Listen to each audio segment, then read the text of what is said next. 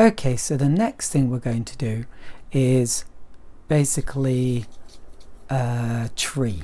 Yes, but it's just a doodle, not a painting. But I just want to show you how this brush can help you paint a tree very easily. So here we go. So using the tip and just going up, and then we've got branches coming off here and here.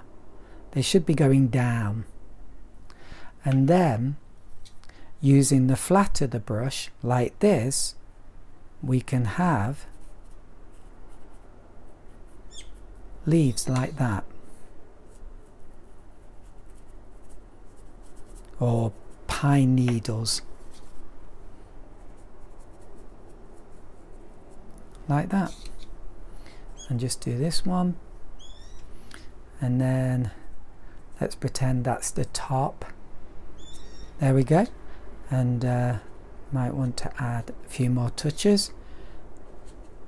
Fir trees are really difficult to paint at first, really difficult. So if you have a lot of trouble with trees, don't worry, that's normal. And here we can do our scumming technique, and we've got some grass like that, and we can do a few flicky strokes up like that, and look at that.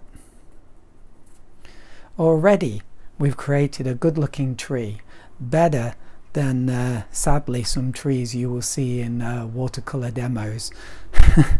So many watercolor demos, but trees are difficult, and if your tree doesn't come out so good, don't worry, it just takes a lot of practice, a lot of practice. Last year I spent months painting fir trees, and it does pay off, it really does pay off. So the final thing, I'm not sure if it's final actually, no it isn't, but the next thing I want to show you is how this rigger is great for painting things in the distance. So I already showed you with that house, like how you can paint like a house in the background like this, and then you can have little bushes like that, and we can have power lines like this. The quicker you do them, the smoother, the straighter, sorry, they are. And then lines across. You might not actually see these lines, but I want to show them because they're so far away. But then again, you probably would. And maybe I can show it here. A real watery mix, and then like something like a mountain or a hill in the background, and then pure water, and let's just soften this.